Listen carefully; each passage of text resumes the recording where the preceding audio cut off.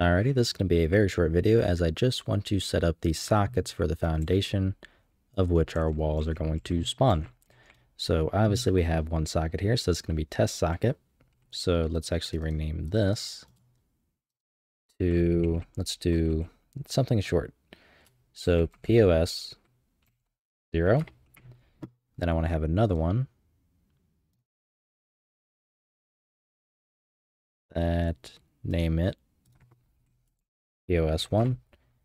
And I'm going to make this also the wall. So let's say I want to have this one rotate 90 degrees and it's not fitting in the center. So let's bump it over by 10 and move it back to about, yeah, those are lined up and intersecting. I didn't do a great job positioning these, by the way. So the sizing and all that kind of crap, they're going to be intersecting, long story short.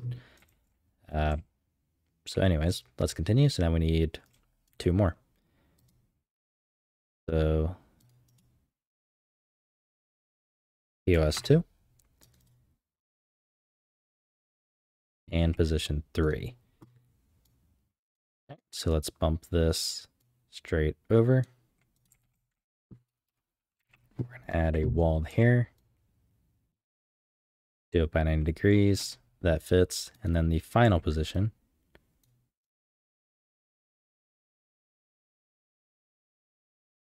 which again is going to have a wall. Rotate that by 180 degrees. And we need to go back just a little bit. All right, so that goes, make sure that's actually fitting correctly.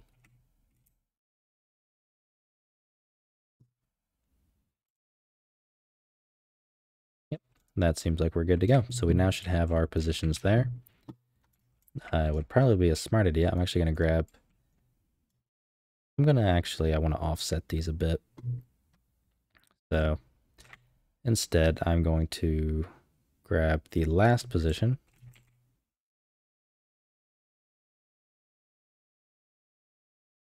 And put that where position 1 should be.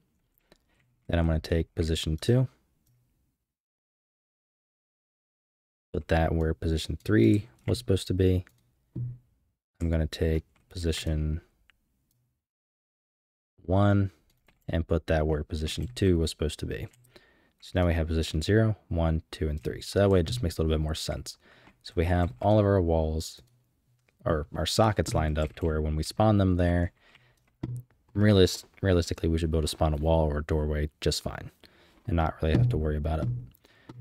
So just to make sure, I'm going to, I remember I wanted to do POS 0. And that should spawn it. Whoops, I spawned it in the wrong manner. So we're spawning in world space, and let's actually go ahead and spawn this as a wall instead. So we're going to spawn a wall at POS 0. So we have a wall there. Let's do POS 1. We have a wall on that backside, and so on. So if I do POS 3, obviously that's going to be on the wall closest to us, just like so. Alrighty, and if I want to drop it down, go to the first index.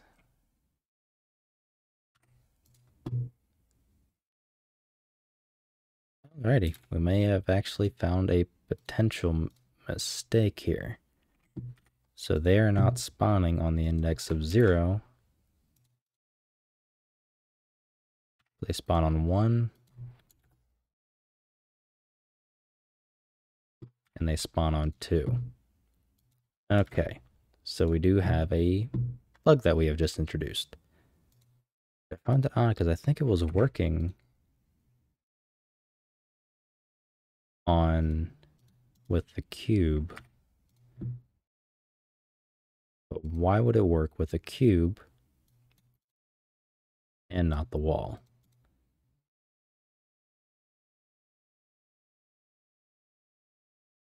There's the cube. Okay, so we obviously broke something here.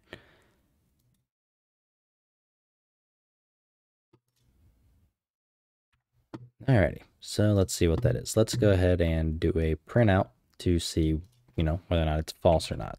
So we're going to do a print string and print out success. Okay, it's showing success is false. So that means we can probably go through and step through whichever one of these we're having a problem with. So we might either be failing here or in here. At least those are my two assumptions. All right, so let's close that down. Launch with a debugger. Alrighty, let's go back. We're gonna, place down a breakpoint. We'll just do here and here. So we'll see which one triggers, if any. Okay, neither of those actually did. Makes me question, where are we hitting? Let's hit play.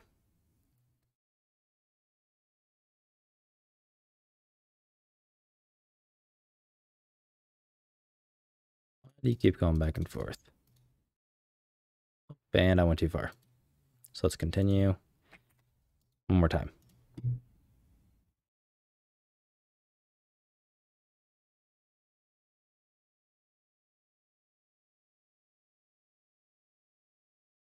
Okay, we have that if check. Seems like it runs right through to the relative transform. Which, why is that 360, 360, 360?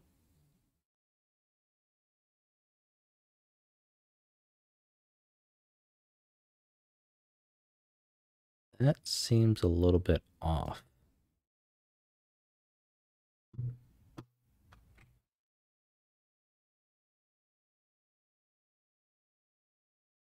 Wait, where even is the cube?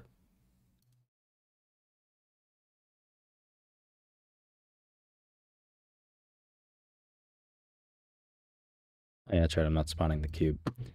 So I'm going to plug that up and just spawn the cube just to kind of give another visual of where it's at. Go ahead and continue.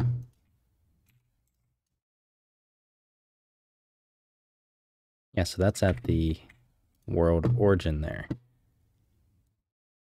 Why would it be running?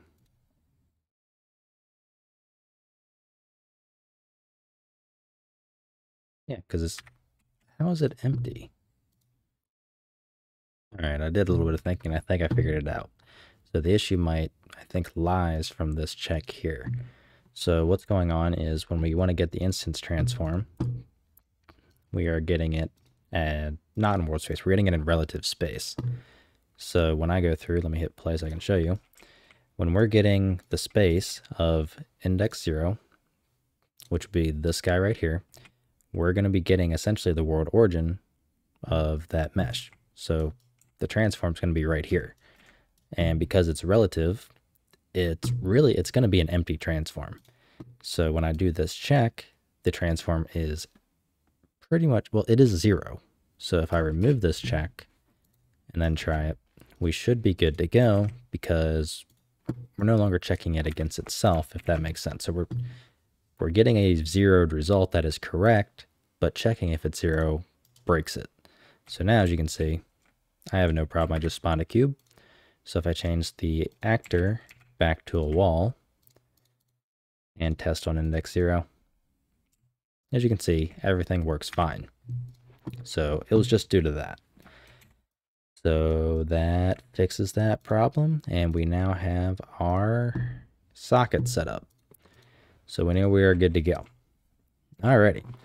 So that pretty much wraps up this video. That extended a little bit longer than I thought it would, but I'm glad I was able to at least find that issue and kind of troubleshoot it a bit. But anyways, if you like what I'm doing and you want to help support me, you can find a link to my Patreon down in the description below, where I have a team deathmatch series just for Patrons, as well as you get early access to nearly all of my videos. If you have any questions or anything like that, feel free to join my Discord. That is also linked down below, and I'll try to help you out. So I'll see you in the next one.